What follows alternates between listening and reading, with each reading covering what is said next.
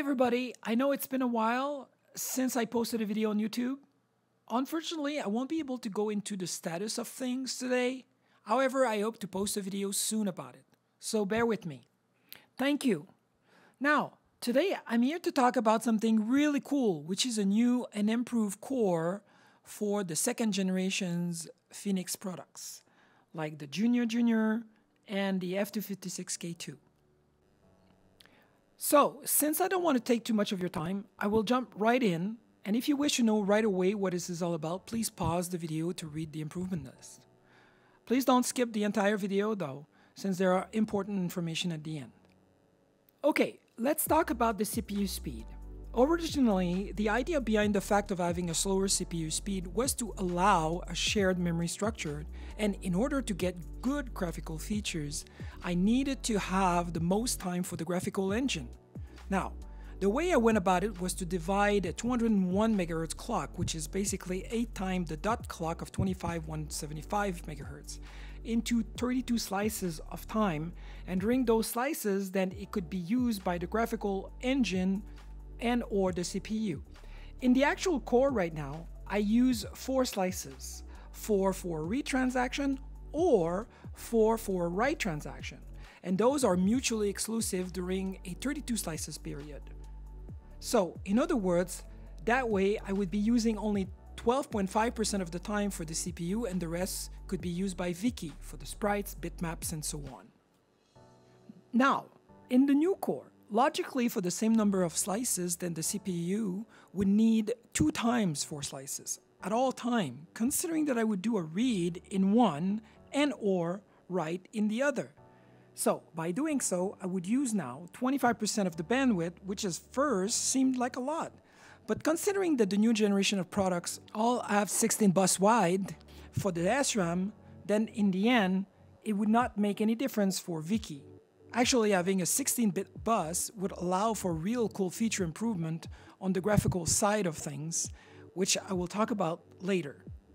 So ultimately, the challenge with increasing the speed was to make sure that with 16 slices per CPU cycle instead of 32, it would still be precise enough for me to conjure up the read and write cycle for the memory and I/O and getting the data out on time for the CPU to read. The flash access time was also a consideration, since at 12 MHz, I'm really close to the limit of the time for the flash to barf out its data on time. But in the end, everything worked out great. As I mentioned earlier, the second generation product like the F256K2 now have a 1 MB by 16 SRAM, as opposed to a 512K by 8 SRAM, which obviously will give us a great boost for the bandwidth, meaning that for each access, we'll be able to read or write 2 bytes at a time instead of 1.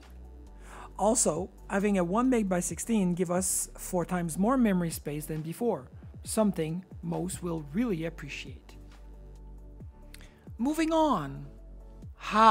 Let's talk about the elephant in the room.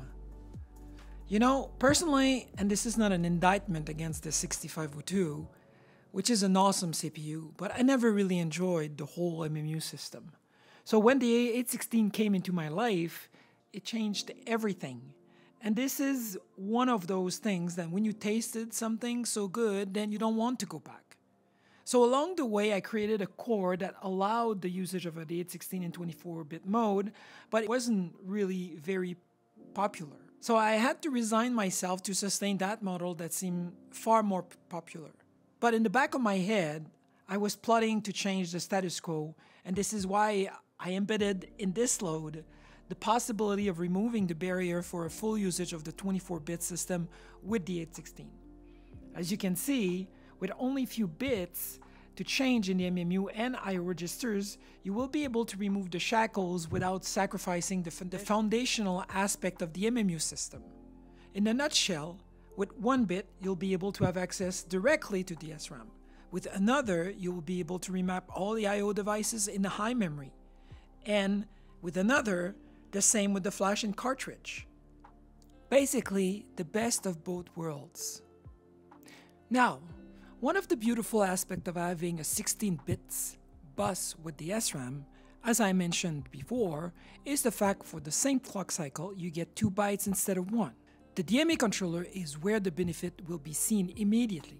And again, I believe some user will be pleased to be able to transfer twice as much as before during the same time. However, there is a caveat. You must always do transfer from an even address to another even address, because putting in place the logic to deal with different byte word placement would be a nightmare, and I honestly don't really need this in my life. Going from even to odd or from odd to odd is really complicated if you're not transferring byte to byte. So let it be known. Now, this is a sweet one. Something completely new. Originally requested by the Nitros OS 9 people. I finally managed to insert this new text mode that draws its text and color information from the memory, as opposed to get them from internal blocks of memory. This new module comes with its own cursor that can be programmed as one wishes, and the same for its color. These new text modes come with an attributes attached with the char you want to display, so 16 bits per character. For the color, it's the same, 16 bits, 8 bits for the foreground, 8 bits for the background. And then they have their own lookup tables to go along with it. I think some will have a field trip with this one. And now, the crown jewel. Another one that has been on my mind for quite some times. Yes, you will now be able to draw lines, and the core will take care of it for you. Just enter coordinates, the color of the line, and then go. The core will conjure up all the points necessary and put the address and color information inside a FIFO. And then when the time is proper, meaning that if it's during a blanking or any other time, then the FIFO will be emptied and being drawn in the bitmap layer of your choice. And that's it. However, you have to be careful because that thing is fast, very fast. I hope you enjoyed that one. Alright guys, let's get technical for 2 seconds. Alright, in a nutshell, during the even lines, the video lines, the information is captured for the upcoming lines. And basically how it works is that early on, the sprites and bitmap lines inside the graphic engines are erased, and the one that was prepared is being transferred to be displayed. So during the time that new information is displayed, then the memory is being fetched for the new stuff. So the bitmap, the tile, and now that we have double the bandwidth, then those things take half of the time they used to. Now, the second line, the odd line, was before used to go capture the sprites. And the bandwidth was allowing us to go capture 64 sprites. Now, the bandwidth will allow us to do twice as much, or twice as many. So in that case, now we have 64 sprites that are compatible with the past. Now we'll be able to have another block of 64 sprites that we can capture. However, and this is the catch, that time is being shared or mutually exclusively share with the line drawing time. So if we do line drawing, then you don't have access to the extra sprites. If you don't, then you'll have access to new sprites.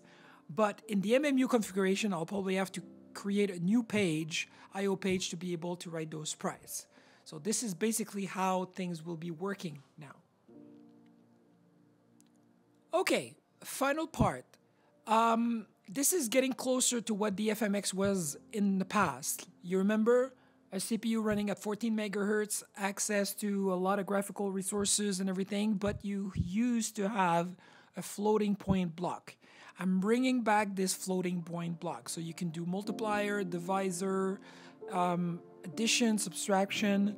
Now the question is, and this is probably you community members and Foenix product users to tell me if it makes sense to add fixed to float, and if so, what format should it be?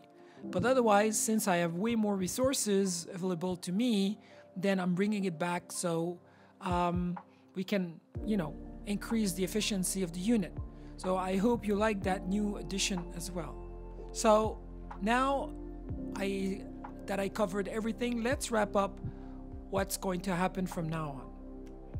Okay, so fundamentally, I would like to get the pre-sales of the core started mid-June 2025.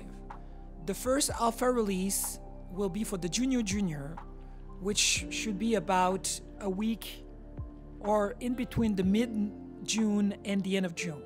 The K2 will immediately follow. I just need to do the conversion. Now, after that, there will be a spin-off version created for the 1609. This is the paid version of it.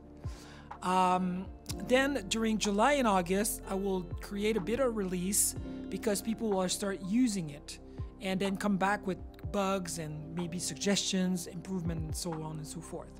Now, this is a licensed core, I would call it. I will ask money for it. This is to support the projects. It's been very difficult lately in terms of money and sales, and if you want things to continue, this is where you can make a big difference. So it's a one-time deal, so one amount of money will be paid once, and basically how it's going to work is that if you have a subscription, an active subscription, you'll have the percentage of rebate of your subscription applied to the amount of the cost. So for example, if the core is $100, then if you have a $20 active subscription, it's going to be 20% off, and $50, 50% off, and if you pay $100 a month, then it's going to be free. So this is how I'm going to go. This is a great way for me to raise a certain amount of money without having it to being tied up to sales, which means that I don't have to buy stuff and everything. This is money in the bank account right away, which will help tremendously. Now, after that, there's a list of things I would like to improve and get in the core eventually, and I made that list here. Essentially, it's improvement mainly on the DMH controller. As you know, there's a part of the time during the even graphic line that there's still some time available for me to use. I'd like to use that time for audio purpose, for DMA transfer to any IO devices, you know, for the Wi-Fi, for the DAC, for PWM block. I'd like to improve upon the debug port, add more support for different features, maybe bring back the collision detection system if it needs be. I mean, now you have 12 megahertz, maybe it's not necessary anymore. Do you want more than line drawing? Do you want to have triangle drawings, that type of thing? I mean, this is the base of maybe doing some simple 3D stuff. Who knows? If you have any other ideas, they could be interesting as well. I'm willing to, you know, listen to what you have to say, because at that point you're like an investment. You invested money in it, so I'd like to make it worthwhile for your money. Now, speaking of money, this is really important.